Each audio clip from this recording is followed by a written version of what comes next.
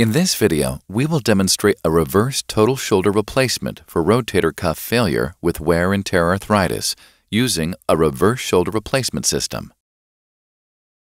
The rotator cuff is a group of muscles that are responsible for helping move the shoulder. When they are damaged and not reparable, loss of function occurs at the ball and socket joint of the shoulder, causing pain and dysfunction. The shoulder joint, or the glenohumeral joint, is between the head of the humerus and the glenoid cavity.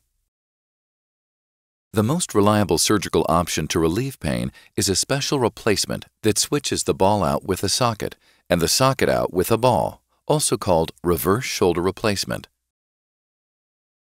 The surgeon uses a series of instrumentation to place guides around the shoulder to prepare the humerus. Once the guides are in place, the surgeon removes the damaged area with a saw. A metal plate is placed on the cut surface to determine the appropriately sized implant and to protect the bone during socket preparation. Attention is then placed on preparing the socket. A series of instruments is used to mold the socket into the shape of the implant that will be secured to the bone. The size of this implant is based on the patient's anatomy. A flat metal plate is secured to the socket with 3 screws. Remaining bone and soft tissue from around the plate is removed.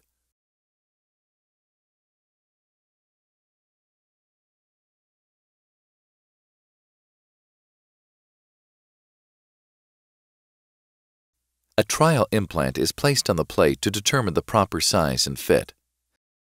The metal plate on the humerus is removed and final preparation of the humerus is initiated. Final humerus preparation is carried out by placing a series of instruments down the canal in the bone to determine proper implant size and angle.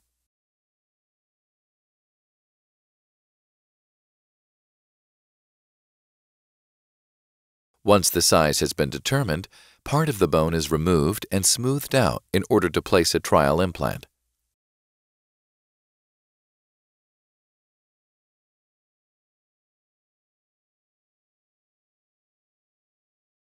After the trial implant is in place, the surgeon places the socket onto the ball and assesses the stability of the joint with the implants chosen.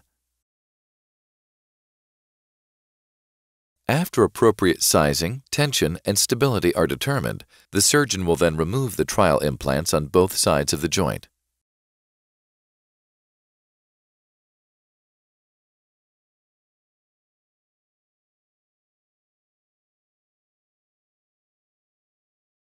Finally, the real replacement will be implanted with a ball on the metal plate and a socket that is attached to a stem that is placed into the humerus.